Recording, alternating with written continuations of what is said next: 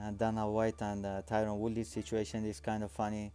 You know, I'm sure that Dana wishes that he could strip Tyron of the title, but he can't because he has already defended his belt 3 times now.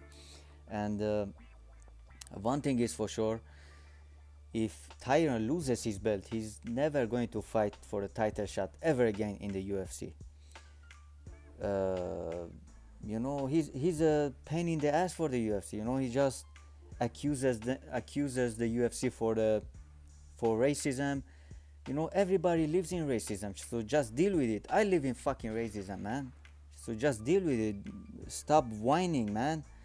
As soon as he got the belt, you know, he called out Nick Diaz. After that, he was pushing for the GSP fight. After Stephen Wonderboy Thompson fight, he wanted to push for the Conor fight. Now he's saying that he bets his house that his next opponent is Nate Diaz. Man, how could you stoop so low, man? You know,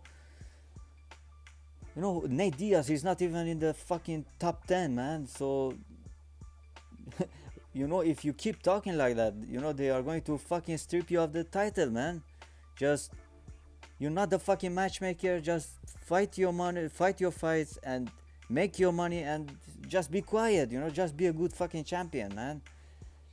You know, Dana White said that they sent a lawyer to him and asked him to basically shut the fuck up.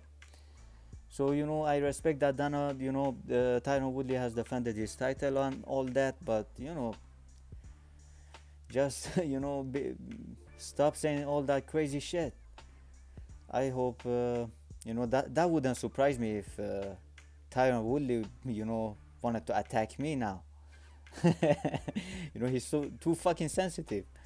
So I hope you like this video and give me your opinions. Thank you for watching. Take care, guys.